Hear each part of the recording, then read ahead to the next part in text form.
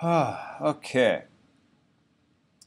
This one, we're still hammering on this 8th grade Common Core standard for solving simultaneous linear equations. We've got a lot of experience doing this. This is the 4th video I've done on this series. I'm sure there's millions more out there. But sometimes in these kind of problems, what happens is you get fractions. And all of a sudden, that makes it a little more challenging, a little more difficult. We don't know how to deal with fractions all the time. Some people like to get out their calculator and convert them to decimals, but that can create problems, especially when you have repeating decimals or they get really long and ugly. So I'm just going to show you a simple little technique for getting rid of fractions. We'll call it fraction busters. Okay? Don't trademark that. I'm copying it from our textbook that we have here. But anyway, let me show you how to do this. Say you start off with two equations like that, two linear equations in y equals mx plus b form, right? Slope-intercept form. And you set them equal to each other because that's the first thing you're taught to do. And now we have a problem. Houston, there's a problem. You're playing Portland tonight. That's the problem. We have these fractions. We look for a least common multiple, or you might call it the lowest common denominator.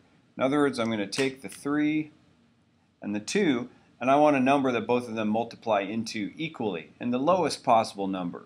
So in this case, it's 6. They both go into 6. I could pick bigger numbers, and that's fine, but let's keep it simple. Let's go with the small one.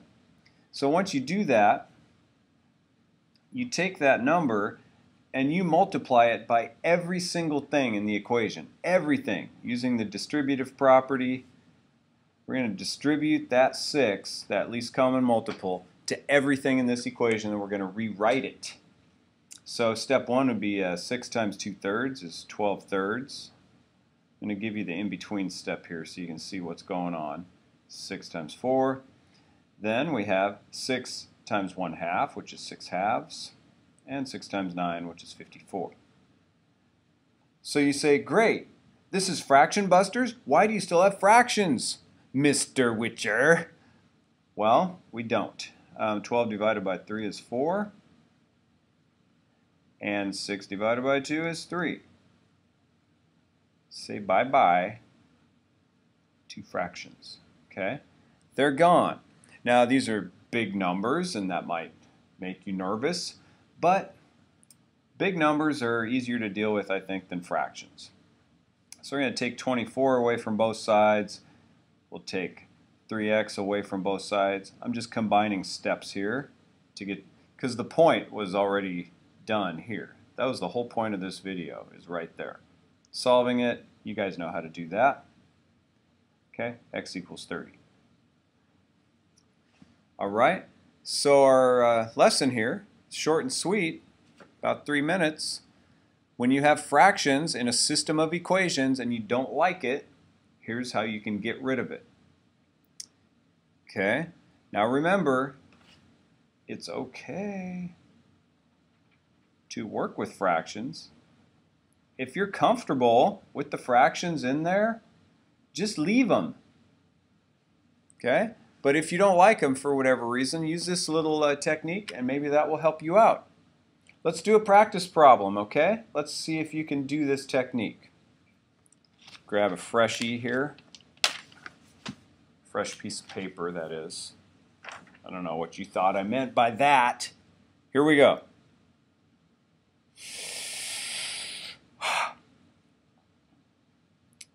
Y equals 2/5 x minus 5, and y equals negative 3/2 x plus 9/2.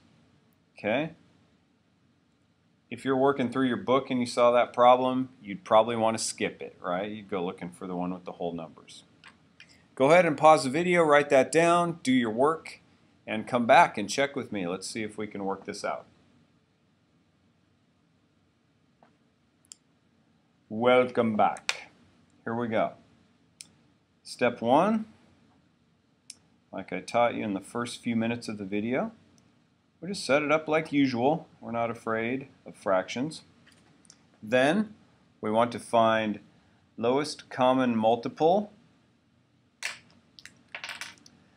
We've got these denominators, 5s and 2s. Hopefully that makes you think of a 10.